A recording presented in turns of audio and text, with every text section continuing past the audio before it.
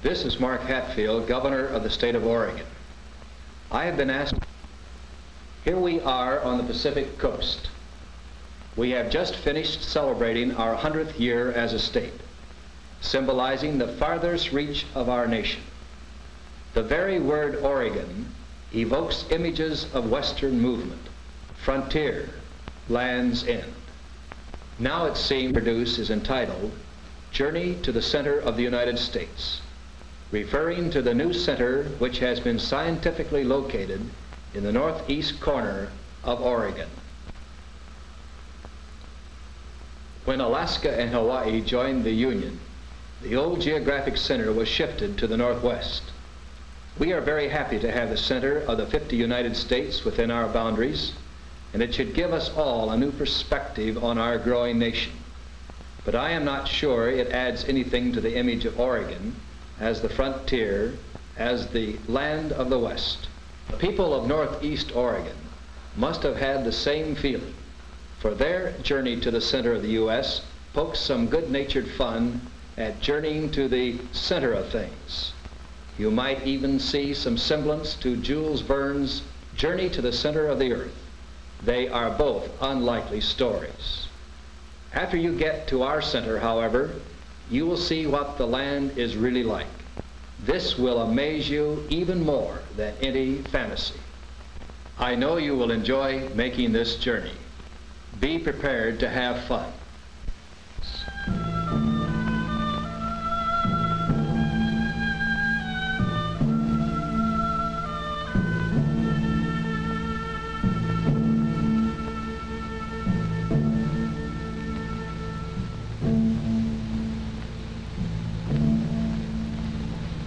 4 counties make up the northeast corner of Oregon. It is a land of many faces, a land of many traditions. One of them is cowboys. It is here that the real West begins. It is where it begins if you view it from the shores of the Pacific. If you're in Portland, you have to go east to get into the West.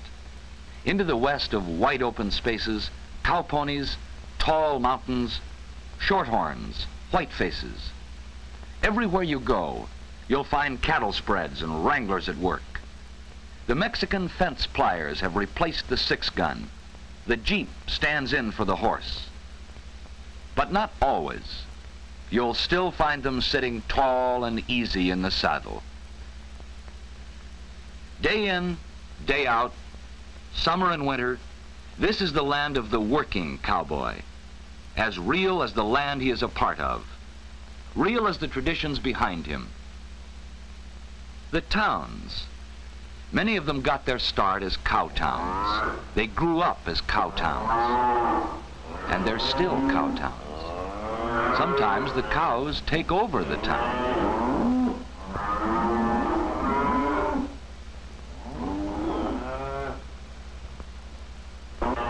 Now, don't get me wrong. Not everyone around here is a cowboy. There are even some who don't like the critters. Well, this is the beauty of northeast Oregon. Out here, there are ways and places to get away from it all. Way away.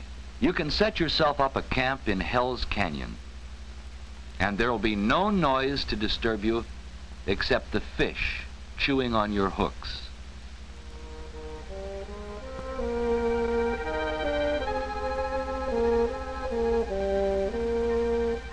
Hooking into a fighter like this is good for the soul.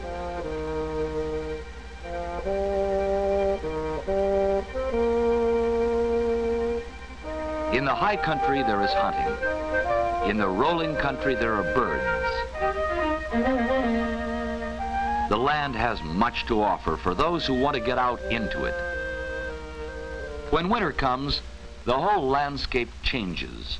The air seems even clearer and cleaner, and the snow is awfully inviting. Inviting to the whole family. And within easy access by family car are the Anthony Lakes and Tollgate ski areas, where you'll find skiing as it should be. In fact, the family car is the key to many forms of pleasure in Northeast Oregon. Each turn in the road presents a new vista, a new horizon. There are over a dozen state parks and wayside stops. Each one is cool and green, with plenty of space to pitch a camp and live the leisurely rhythm of the land. You can live off the land, too. There are fish in the stream, and homegrown watermelons for old-fashioned family picnics. Each road, each park, has a quality of its own, has its own form of fun. The back roads have a quality too. They beckon the curious and adventurous. The land has many stories to tell. It can tell of the old stump dodger, the narrow gauge line between Baker and Sumter. Mile upon mile of gravel on the valley floor contains a story too. It tells of this monster which chewed the valley up and spewed out $30 million worth of gold. For you're in gold country now, and the roads lead to abandoned mines and ghost towns, or the near ghost towns where there is still a faint glimmer of life. There is still gold in this country. As the old-timers say, more in the hills than ever's been taken out. Most of it is sought by the weekend miner, who plays the game for the quest, not the dust. The rules and tools are still the same: placer, sluice box, shovel, and the old standby, the pan. If you stand too close to them, you're liable to get bitten by the same bug.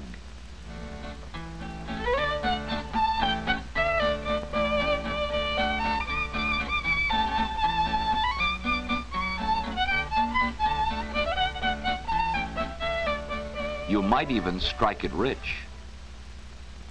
Meanwhile, back at the ranch, there's some varmints on their way to head 'em off at the pass. They plan to hole up at the Bar M, Red's Place, Boulder Park, Arrowhead, or any one of the many guest ranches in the area. These are the spots to let time catch up with you, to soak up some sun, to give free rein to the kids. Let them find out what cowboying is, with the seat of their pants rather than their eyeballs. There are horses for all of them.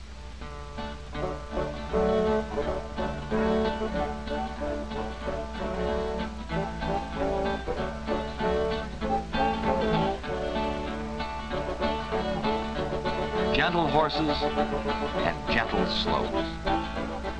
Pretty soon the whole family will be in the saddle, taking the measure of the land. Above all, this is rodeo country. Rodeo at its best, world-famous rodeo. The Pendleton Roundup. And the small rodeos at Elgin, Baker, Union, Halfway, and the Chief Joseph days. All have that real Western flavor that can't be imitated or staged. It seems like every critter that gets into the arena just doesn't want to be ridden. Rodeo is many things. It's pageantry, it's spectacle, it's tradition. Rodeo is a sport, the third largest attended in the nation. Aficionados know that that was a houlihan. A first-time rodeo fan can tell you that was a miss. Brahma bulls. They're from India, but the rider is strictly American. Some might be reminded of a Sunday afternoon in a Spanish arena, but not for long. Rodeo is a contest of skill, a contest of time, a contest of muscles.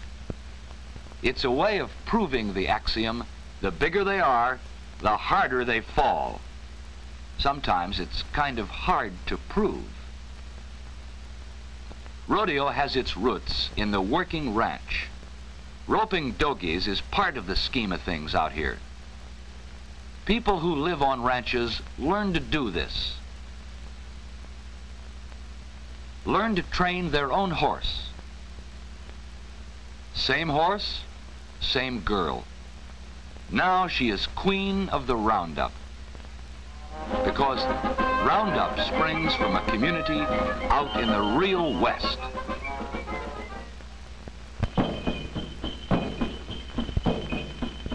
Four counties make up the northeast corner of Oregon.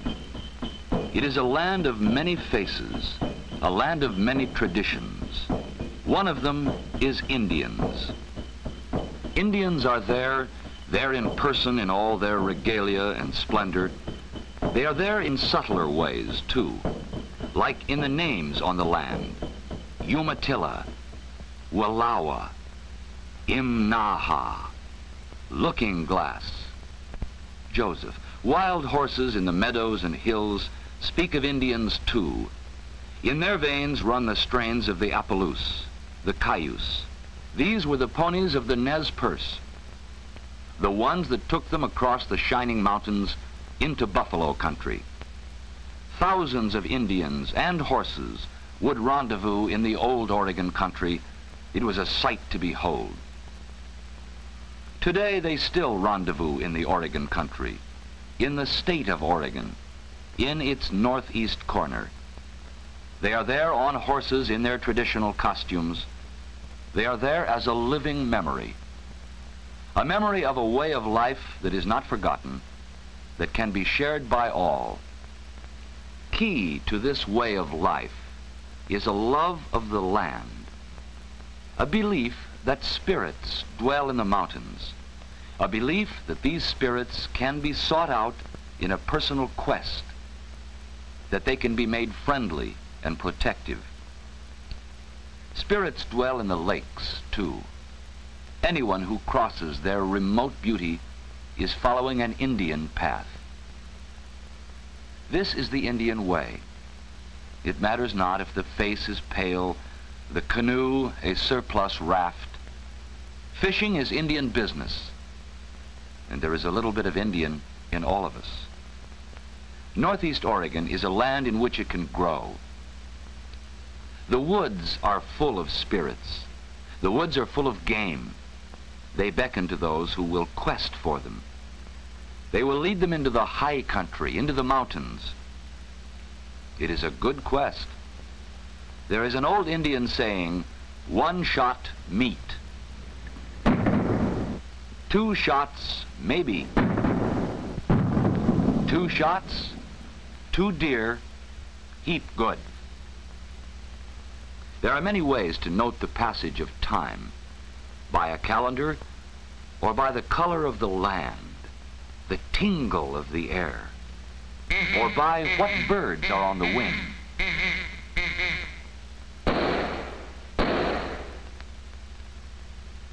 Hunting is Indian business, and there is a little bit of Indian in all of us, something that lets us find beauty in the land, find pleasure in its rhythm. The rhythm of the land presents an ever-changing picture. With winter, the land, if possible, is even more beautiful. The high country beckons only the few. Indeed, there are few Indians who would answer this call. But there is a little bit of Hillary and Tenzing in all of us, enough to let us know what it feels like to be on the top of the world. Many of us know the pleasures of a downhill run like this, the feel of dry powder snow. And if winter comes, can spring be far away? Can the snow on the mountains withstand the bursting of the blossoms? The warm breath of the Chinook that turns the hills green again? Now the signs point the way to another top of the world, for the little bit of Hillary and Tenzing in all of us. Hat Point is accessible by car. It is a prodigious drive. There are no easy paths to a top of a world. This one is unique, for from here you can look into the bottom of the world, too. You can look into Hell's Canyon, the deepest, most fabulous canyon in the world, a canyon of mystery, inscribed with markings from a distant past, echoing with distant sounds, which today are the sounds of outboard motors. A family boat has conquered one of the most feared rivers in the world, completely conquered it, made it Sunday outing safe. Picnics are great, but here are the boats, and here's the river, and now let's have some fun.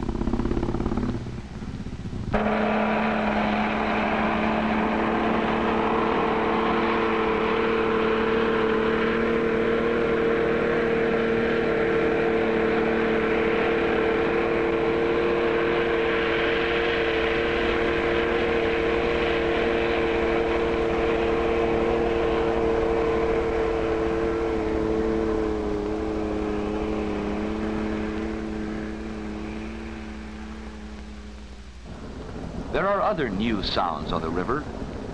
There are other ways to tame the wild and turbulent snake. It is being quieted at Oxbow and at Brownlee. And behind the dams are the reservoirs. Mile upon mile of placid river beckoning the water skier, the fisherman, the tourist, and where, you ask, in this contemporary scene are the Indians? They're here, keeping up with it all, taking it all in their stride. In fact, maybe a little bit ahead of some of us. Northeast Oregon is a land of many faces. New shapes appear in ancient riverbeds. New names on the map. McNary Dam is one. But the old landmarks endure. Hat Rock still looks like a hat. But there is a yacht club here where there was only sand and driftwood before. The tradition of friendship runs deep out here. The natives, be they cowboy or Indian, are friendly and helpful. It's hard to get lost in this country. Northeast Oregon is indeed of many faces. You can buy a railroad ticket from La Grande to Enterprise. This ticket will entitle you to ride in the caboose of a freight train. Here is another route to adventure in Northeast Oregon. It isn't exactly the accommodations of the dome liner, but the view is just as good. In fact, it's a little better because of the leisureliness of the pace. You will follow the Grand Ronde River, which was General Howard's route of march on the Nez Perce. His march on Joseph and Looking Glass. The schedule reads, leave La Grande 9 a.m., arrive Enterprise 1 p.m. It is now 5 p.m. The conductor expects to be in Enterprise about 11 p.m. tonight. If schedules are important, this isn't the trip for you. But if you like the unusual, if you like good companionship, buy a ticket to Enterprise. Here's the way to see the country. Here's the way to see Northeast Oregon, a way to get on top of it and see it all in one big look. In 45 minutes, charter pilots in light planes can take you anytime, any place you want to go in Northeast Oregon. This is a pretty remarkable feat. Northeast Oregon is larger than the country of Belgium, just a bit smaller than Switzerland.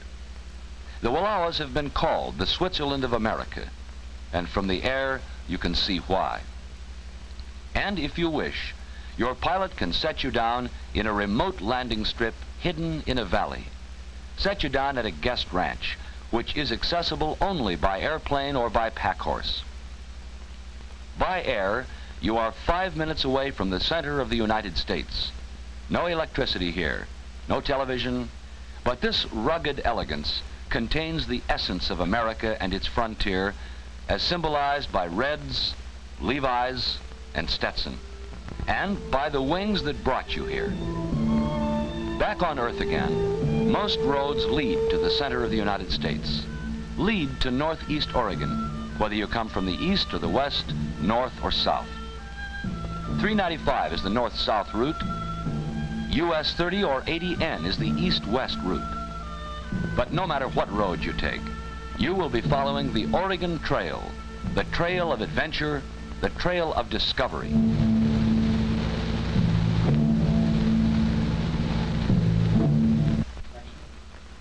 You have seen the center. You have seen the land. You know how to get there. I now would like to cordially invite you to make your own personal journey to the center of the United States. Then visit the rest of Oregon. You may never want to leave.